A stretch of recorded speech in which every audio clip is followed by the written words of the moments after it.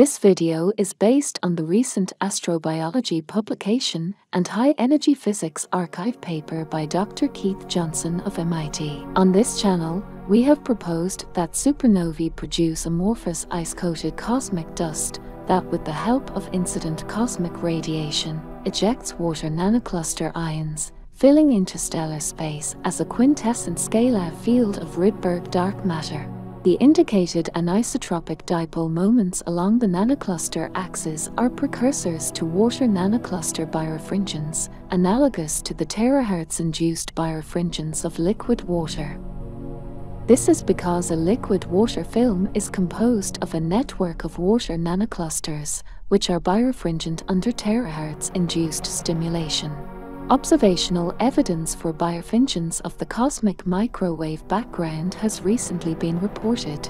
The suggestion that the cosmic microwave background polarization may be due to cosmic dust emission polarization is actually support for our claim that cosmic birefringence is real and indicative of quintessence new physics.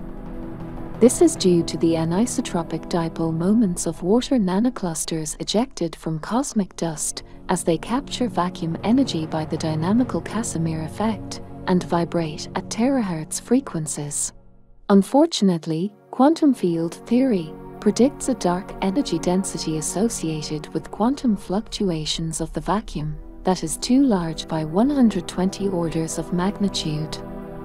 This is called the vacuum catastrophe. To solve this problem, we first view the vacuum electromagnetic field as a collection of quantized harmonic oscillators of normal mode frequencies, nu sub k, summing over the zero-point energies of each oscillator mode. H is Planck's constant, and c is the velocity of light in a vacuum. This leads to the energy density equation shown here. The wave vector, k, signifies the normal modes of the electromagnetic field that are consistent with the boundary conditions on the quantization volume, v.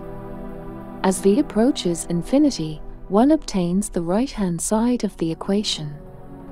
We can remove the infinity by replacing the upper limit of the integral by a cutoff frequency set by the Planck scale, but this still results in a huge vacuum energy by 120 orders of magnitude.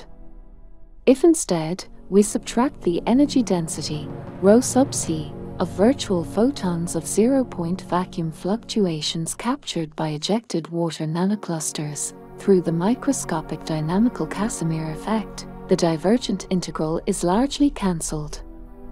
Nu sub c is the cutoff vibrational frequency of the ejected water nanoclusters. This leaves the finite quantity shown to be identified with the dark energy density.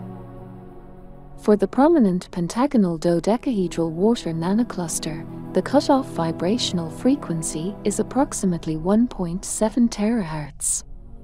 This formula produces the correct, small dark energy density and consequently, the small cosmological constant. To summarize visually, cosmic water nanoclusters can absorb vibrationally, by the microscopic dynamical Casimir effect, the unwanted high-frequency virtual photons of zero-point energy vacuum fluctuations. Only vacuum fluctuations below the water nanocluster cutoff vibrational frequency are gravitationally active. The net pressure of the system is negative, consistent with dark energy. In the present theory, we have proposed that supernovae produce ice-coated cosmic dust that ejects water nanoclusters, filling space as a quintessent scalar field of dark matter. Like the fifth element of Plato and Aristotle, the indicated anisotropic dipole moments along the nanocluster axis are precursors to water nanocluster birefringence, analogous to the terahertz-induced birefringence of liquid water.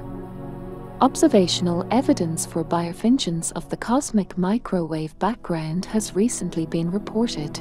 As our universe continues to expand, water nanoclusters ejected from cosmic dust will grow larger, and their vibrational frequencies will decrease.